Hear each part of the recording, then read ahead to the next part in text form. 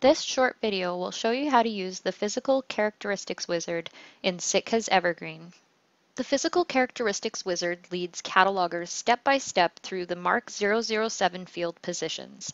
The wizard displays the significance of the current position and provides drop-down lists of possible values for the various components of the MARC 007 field in a user-friendly way. This record is displaying an incorrect format icon. It shows video instead of DVD. To fix this, we will need to add or edit the 007 field. Click on MARC Edit. This record does not have a 007 field, so we will right-click and select Add 007. Now we can click on this blue link button to open the Physical Characteristics Wizard. If your record already had a 007 tag, you can click the blue link to edit your existing 007. The Physical Characteristics Wizard will open. As you navigate through the wizard, each position will display its corresponding label that describes the significance of that position. Each position contains a selection of drop-down choices that list the possible values. When you make a selection from the drop-down options, the value for that position will also change. The first value defines the category of material. Select the category of material for the given record by choosing an option from the drop-down menu.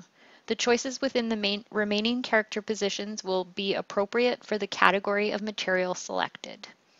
We'll choose video recording. And then click on Next. Evergreen will display each position that represents a potential value for the selected category of material and will skip obsolete values.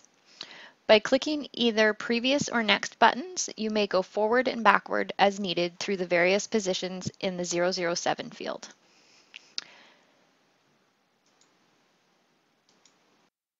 As a visual reference, the position that the wizard is displaying will appear in bold red font. That way, users know which position they are working on at any given point within the wizard. For SMD, we'll choose Video Disc and hit Next. Color, we will choose multicolored and hit Next. Video recording format will be important for your format icon. I'm going to choose DVD and then Next. And sound on medium and Next. Video disc and Next. Other.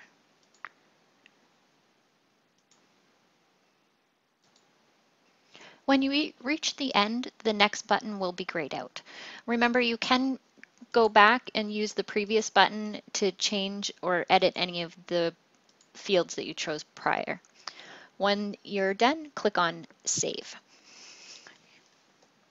All of the selected values will be displayed within the 007 field in the bibliographic record.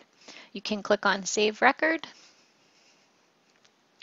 and then go back to the opaque view and click Refresh.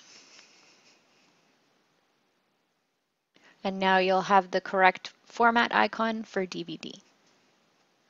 Thank you for watching this video, and for more information, please visit the BC Libraries Cooperative website.